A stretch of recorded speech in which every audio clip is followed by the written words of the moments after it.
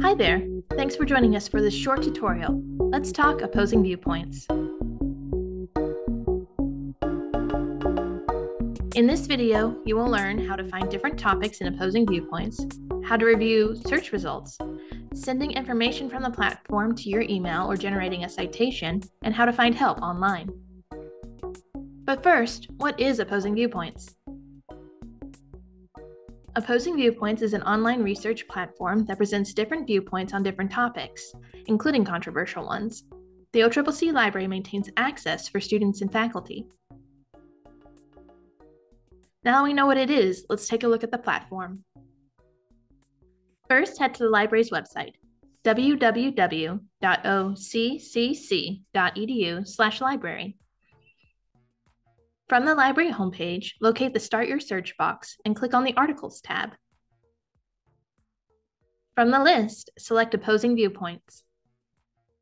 On the Opposing Viewpoints homepage, you will find a search bar, an advanced search option, and current issues of interest. If you're not sure where to start, the Browse Issues links is a great tool to use. Let's check it out. There are many different topics you can review within Opposing Viewpoints. For this video, we will take a look at ownership of exotic animals.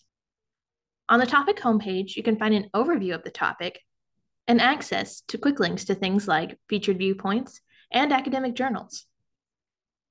As we scroll down, we are able to see an expanded list of our resources, like viewpoints and academic journals. From these lists, let's take a quick look at using viewpoints. While using viewpoints won't work for every assignment, they are great when researching both sides of a topic, learning what people are saying about a particular topic, and who holds what viewpoint. From our featured viewpoint list, let's take a look at before you hit share on that cute animal photo.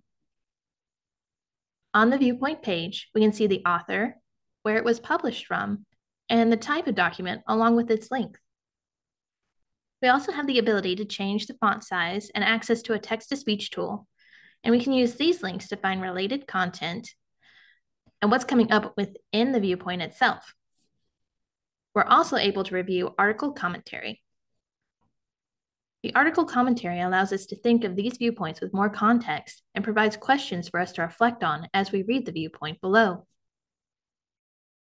You may already know your topic when you're headed to Opposing Viewpoints, so let's talk about how to search within the platform. You can do a general search right from the search bar on the home page, but for this video, we will use the advanced search option. From the advanced search page, we can enter in a search term, tell Opposing Viewpoints where we want it to search for our terms, and add limiters. When searching a database, we cannot enter a sentence into the search bar. Instead, we will need to use a search term. For this video, let's take a look at video games. Our search should look like this. Our term video games is in the top search bar. As we scroll down, we can add limiters that specify full text or peer-reviewed sources, set a date range for when the resource was published, select a content type, or even a document type. From now, you will keep it simple and just hit the search button. From the results page, you will find links to resources, additional filtering options, and suggested topics. Quite often, the first resource you will see are academic journals, which contain articles. Many of your instructors will be asking for this type of resource. Academic articles are something you will use throughout your college career and can be found on a number of platforms.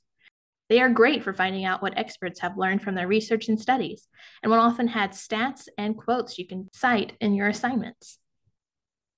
Article pages look a lot like viewpoint pages. They have the listed author, publisher, document type, and length.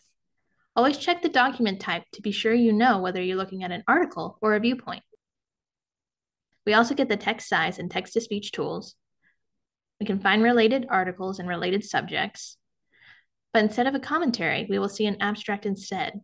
This gives us a preview of what will be in the article before committing to reading the whole thing. Now that we know what viewpoints and articles look like, let's talk about how to send them to our inboxes and generate some citations. The first tool we will look at is the Cite tool located towards the top of your screen. With this tool, you can specify the style guide to match your assignment, export it to a cloud drive like Google, or start copying and pasting it into a works cited page by clicking the Select button. Another option for generating a citation is the Send To option, located next to the Cite tool we just used. You can send things to your OneDrive or Google Drive, but we recommend using the email link. Enter your OCCC email address, then select either full text, which will send you the article, or citation. After that, click on Send, and whatever information you chose will be headed towards your email inbox. Sometimes research can be daunting. Let's talk about how to get help online when you need it. By using the library's chat feature on the website, you can talk with a librarian in real time Monday through Friday. You can connect with us either on the library homepage or wherever you see this chat bubble.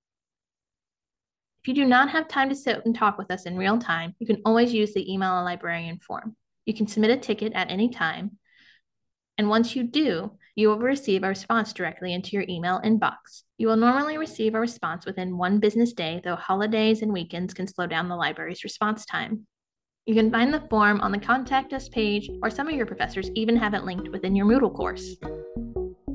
In this video, you learned how to find different topics within Opposing Viewpoints, how to review your search results, how to send information from the platform to your email, or how to generate a citation, and how to find help online when you need it. Thanks for watching. Visit our website if you need more help.